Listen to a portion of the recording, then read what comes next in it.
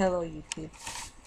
Today I'm Ash Pokemon 5 and I want to show you how to get regular version of Windows back, Windows 8, if you upgrade to 8.1.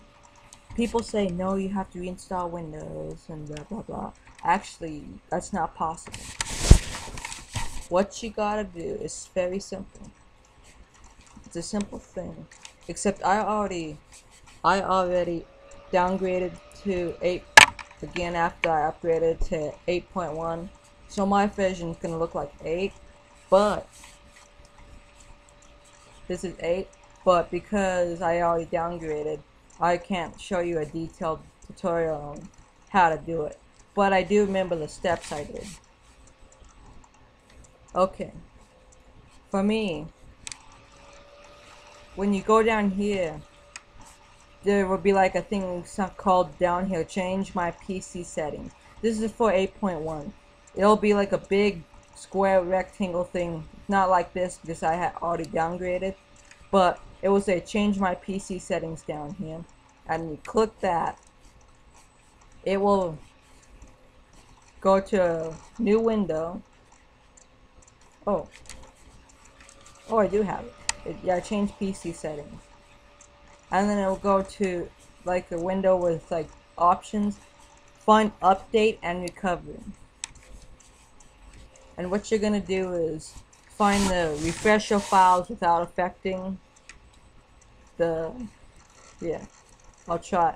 I don't know if you can still see this or not because I just opened it, but so I can give you a detailed explanation of what it's gonna look like. I don't know what it's called, a pen, but there's like, it was like change the refresh the PC without affecting your files, something like that.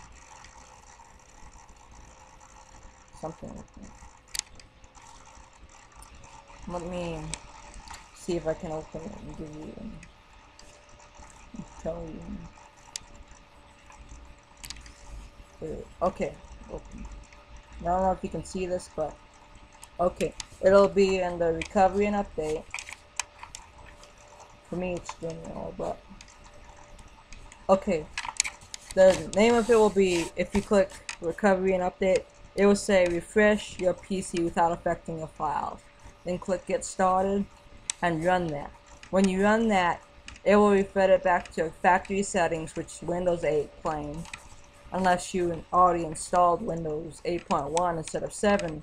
If you like bought the computer with 8.1 and not 8 on it, then it's not going to allow you to reset it, but it'll reset it back to 8.1.